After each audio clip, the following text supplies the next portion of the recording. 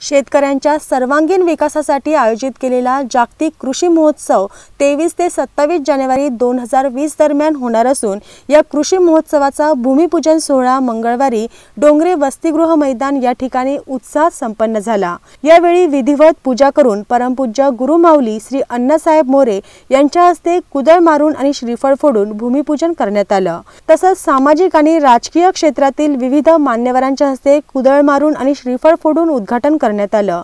या कृषी महोत्सवाबाबत आबासाहेब मोरे यांनी माहिती दिली। या वर्षीच्या जागतिक कृषी महोत्सवामध्ये दिनांक 23 ते 27 जानेवारी 2020 ठिकाण डोंगरे वसतिगृह मैदान नाशिकला आपण यावर्षी दरवर्षीप्रमाणे राष्ट्रीय कृषी प्रदर्शन, आरोग्य संदर्भात माहिती, दुर्मिळ वन औषधी, बारामतीच्या दारांचं गाव, धान्य महोत्सव, याचबरोबर यावर्षी आपण नाविन्यपूर्ण उपक्रम बांबू शेतीतील उद्योग आणि ती शेती कशी करायची, त्याच्यातून कसा रोजगार उपलब्ध होणार त्याच्यावर माहिती असणार आहे। त्याचबरोबर आत्महत्याग्रस्त कुटुंबातील, दुष्काळग्रस्त कुटुंबातील शेतकऱ्यांच्या मुलामुलींचं विवाहाच्या संदर्भात सुद्धा आपण एक महत्त्वपूर्ण उपक्रम यावर्षी राबवतोय।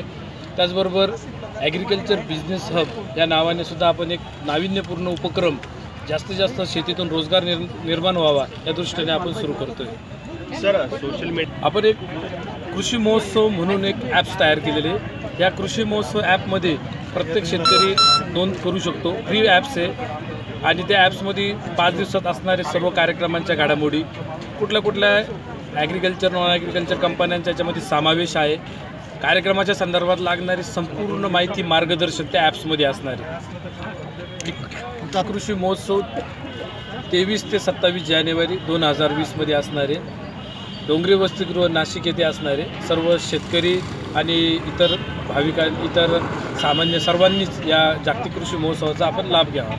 या प्रसंगी आमदार सीमा हिरे, नगरसेवक मधुकर जाधव, राष्ट्रवादीचे जिल्हाध्यक्ष रवींद्र पगार यांसह विविध मान्यवर आणि सेवेकरी उपस्थित होते। वेद न्यूजसाठी सिनियर करस्पॉन्डंट कमलाकर तिवडे, डोंगरे वसतिगृह मैदान।